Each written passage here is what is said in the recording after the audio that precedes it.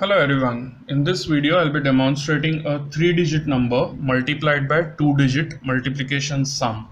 So previously, whatever multiplication examples or methods I have demonstrated or explained, I have provided the link of all those videos in the description below. So in case of any difficulty with any previous multiplication procedures, like simple ones, basic multiplication onwards, please have a look at that link. You will get all the examples and explanation videos at a single location. So in this video, we'll focus on this particular example, which is 674 multiplied by 21. Since it's a 3-digit number multiplied by 2-digit number, the answer or our work on the abacus will start from the 5th rod. 3-digit plus 2-digit, so total of 5 digits will be in play here. So we'll start from the 5th rod.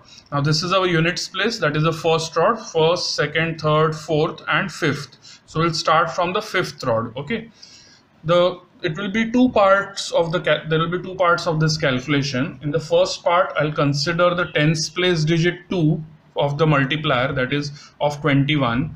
I'll multiply this 2 with each of the digits from the multiplicand, that is each of the digits of 674 in the first part, and then we'll multiply it with the units place digit as well, that is 1. So we'll start with the first part. The 2 will be multiplied with the leftmost digit of 674, that is 6. 2 multiplied by 6 is 12. I'll start with 12 on this rod, that is the 5th rod. 1 here, 2 on the next rod. Then I'll move one place to the right, that is to the 4th rod.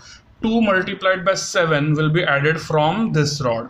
2 multiplied by 7 is 14. So 14 will be added from this rod. 1 on this rod, 4 on the next rod. Then I'll move one place to the right again to the 3rd rod, and this time 2 multiplied by 8 will be added from this rod. Now 2 multiplied by 4 is 8, but we'll have to consider it as 0, 8. Remember, every time we do a 1-digit multiplication sum for abacus multiplication, we have to consider a 2-digit answer for it.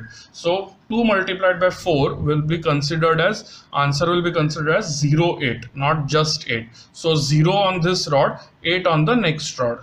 Okay, so the first part of the calculation is done. For the second part, now it will be like 3-digit number multiplied by 1-digit sum. So it will be like 674 multiplied by 1. So it will start from the 4th rod. Okay, from this rod. 1 multiplied by 6. Okay, we'll start with 1 multiplied by 6. Again, as I just explained, we'll have to consider a 2-digit answer each time.